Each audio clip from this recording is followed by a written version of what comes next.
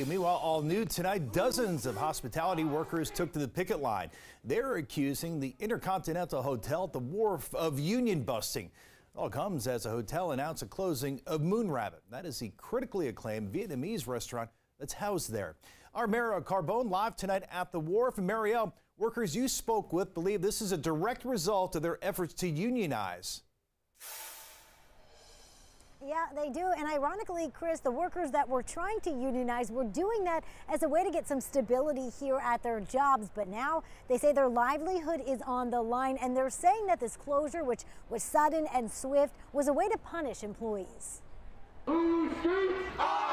Outside the Moon Rabbit restaurant, we are the union. Workers are still reeling from Monday's news. I was confused. I was angry. Michael Cruz works at the Intercontinental Hotel at the Wharf, which announced this week it's closing Moon Rabbit, where he's been a server for the last 2 years. Moon Rabbit restaurant is the largest department in the hotel.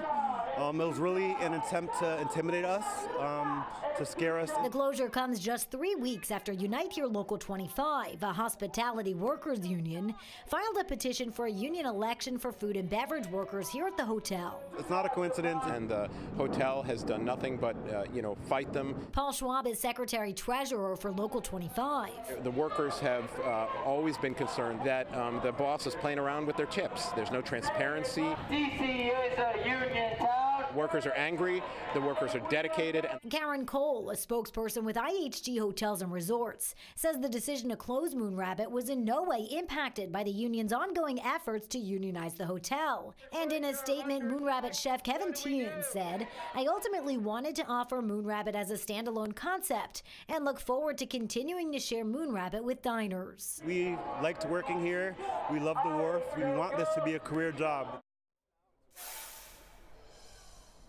Now, it's unclear if the employees are still have jobs here, if they are still employees or not, because even if they worked in the restaurant, they still are employees of the hotel. Cruz says as far as he's concerned, he is still employed. He just doesn't have any upcoming shifts. Reporting live from the Wharf tonight, I'm Marielle Carbone, DC News Now.